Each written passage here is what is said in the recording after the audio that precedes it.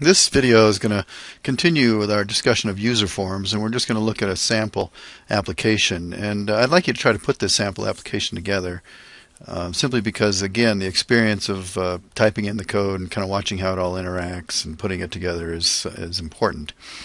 So for starters, I've got a button on my screen here, and this button simply will run the game, and we'll talk about that. But I'll go ahead and just run the game here.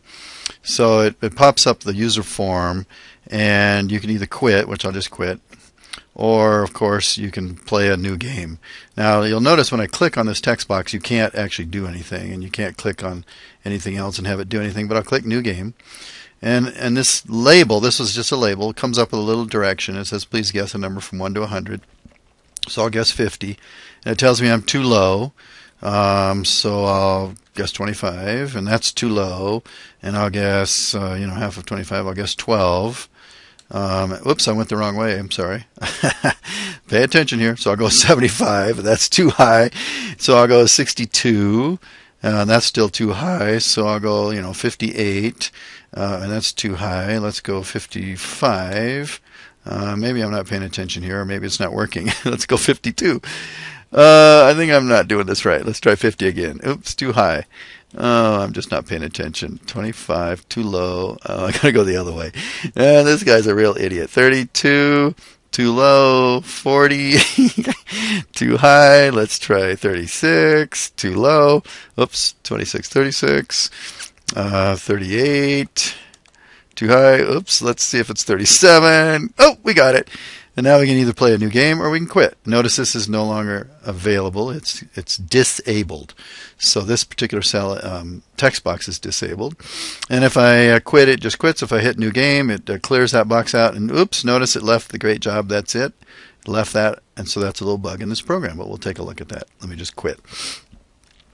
So for starters, in the Visual Basic environment, I have a code window, code module. And the code module basically has just a single line in it that says guessinggame.show. And guessinggame, as you can see, is the name of my form. So we want to show that, and we just did that. And then this little module, this little piece of code is just linked into that button you see on the Excel sheet. So let's take a look at the form. The form is fairly simple. It's got a text box. It has a label. This is a label, and another label, and then two buttons. And again, you want to name everything. Now, this label I called text directions, and that's actually a bad name. I should have called it something like LBL directions, but I was just sort of thinking it's text, and so that's a little misleading. This text box I called text user guess, and then this I called text output. Now, there's nothing really wrong with these names. It's just that TXT might be reserved for a text box, and these are actually labels, and you can see that in the properties window here. These are labels. You can also pop this menu down and you see all the different widgets here. So I've got a button, I've got a user form, and I have a label, and a text box. And you can jump to any one of these, of course, by using this menu, but you can also just click on your form. So now let's take a look at some of the code for this thing. I'm just going to double click on the quit button here. And it opens up, and it takes me to quit. And quit basically is very simple. It just says unload me. Now, the use of me here is kind of complicated, but we're not going to overthink it. Basically, what that's saying is unload the form. This button is part of the form. All of this code that we're looking at here is the code for the form, and so it's self-referencing here. It's basically saying unload me, which means unload the form. So I can totally change the name of this form, and it still works. I don't have to worry about that not working any longer. But if I change the name of the form and I said unload and I gave the name of the form, then I'd have a little problem there. So I'm just going to scroll all the way to the very top here, and I want you to notice at the very beginning I have a variable declared here, but I've declared it in a very different way. I've put this keyword private in front of that variable name. What the keyword private does is it says that this particular variable, secret number, is only accessible to any subroutines or functions within this code window, within this code module, if you will. This is the code window or the code module for the form.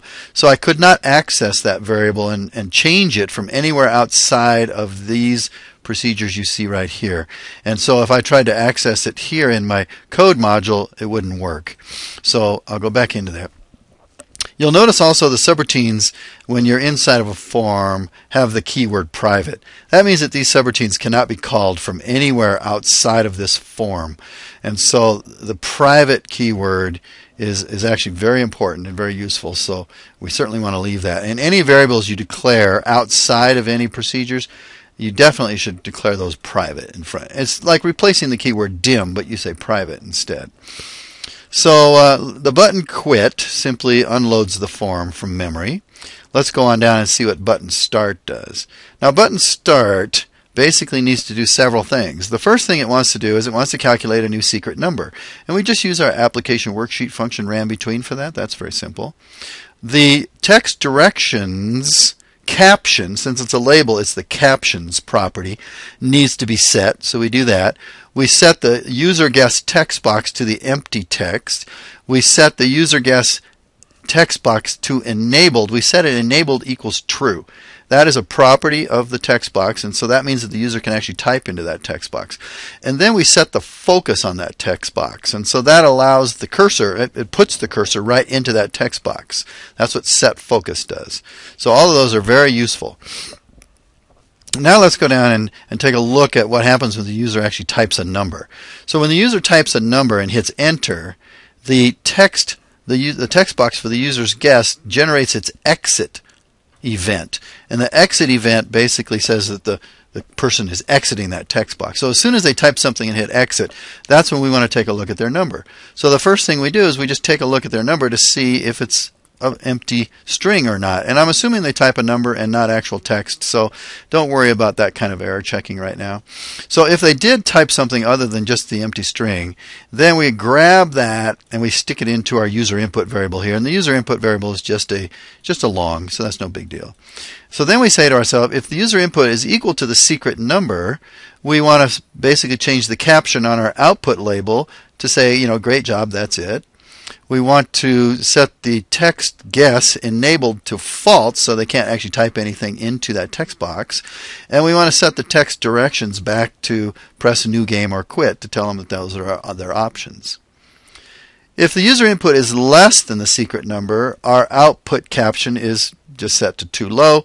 Else, the only other option is it has to be greater than, and so we set the output option to too high. So that's pretty simple. So that's a fairly simple little procedure, in fact. Let's go on down to the very last thing here. And the very last procedure you see here is when the user form is activated. That's when it comes up on the screen the first time there. If the user form gets activated, what we want to do is we want to put the little caption on there that says press new game or quit, so it gives them the directions. And we want to set the text box that the user can type in, we want to set that enabled to false, because we don't want the person typing into the text box until they click the new game button. So that's all there is to it. Now, we did have an error, though, and that is when the user actually hit the button click, we wanted to clear the output caption that said, that's great, you got it. So we have this text output.caption, so we just want to clear that. So I'm going to copy that. And so up here, when they hit the button start for a new game, I'm just going to go ahead and add that line right there. And I'm going to say we want to just set an empty string into that output caption so they won't see that great you got it when they start a new game.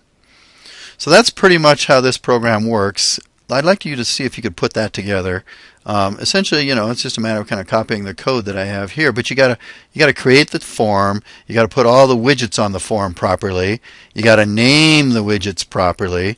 You can see the various names here. I had button quit, button start, guessing game was the name of the user form, text directions was my top label, text output was my bottom label, and text user guess was the name of my text box. So you can see the elements here. When I highlight them, you can see that the elements are here plus these two buttons. So give that a shot and see if you can get that running.